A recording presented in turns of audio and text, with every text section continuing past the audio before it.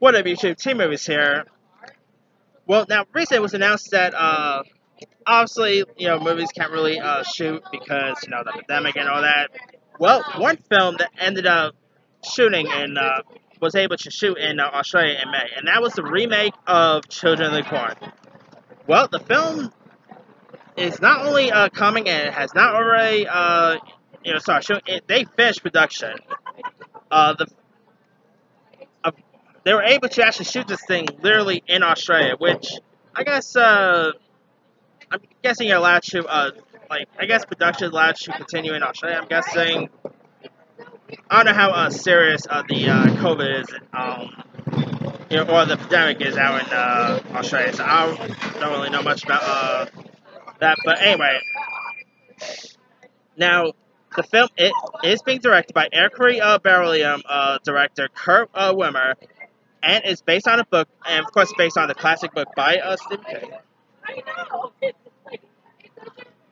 The film is being produced by Lucas Foster, and it also set an interesting cast. The cast includes Elena Caparius, Kate Moyer, Kaylin Move, Sissy Stringer, Stephen Hunter, and Bruce Spence. Now, the new Children of the Corn describes the events leading up to and including the massacre of the adults of a small town in Nebraska by their children after the adults irresponsibly ruined the crop and the children's future. In case you're rusty on the whole Children of the Corn story of the first film, and of course you guys don't remember the original, followed a followed a couple played by Pierre Horn and Linda Hamilton, who ended up winding up into the town, and this ends up serving as like a prequel to the original, and of course their kids are like ruling the actually ruling the area, like the town, and it's really kids killing. I'll put it there. But they actually already shot the film, which is pretty cool.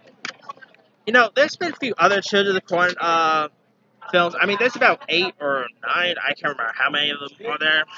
But I really got a kick out of the Children of the Corn films. They're not all of them, but some of them were actually pretty decent. They're very gory. I mean, who does not love seeing movies where kids are killing? Come on, there's always movies where there's always movies about grown killers, killing, but there's not. Oh, like there are probably some few films where there are kids killing, like Orphan's one of them. But yeah, it's always a refreshing to see kids trying to actually get the killers out. But holy cow, I cannot wait for this. No release date has been set, but it's probably going to come to VOD and DVD next year. But let me leave to you guys. What are your thoughts on them officially already done filming the Children of the Corn remake? Are you interested in checking out a remake of Children of the Corn? Have you ever seen the original films? And have you ever read the Children of the Corn book that of course is based on?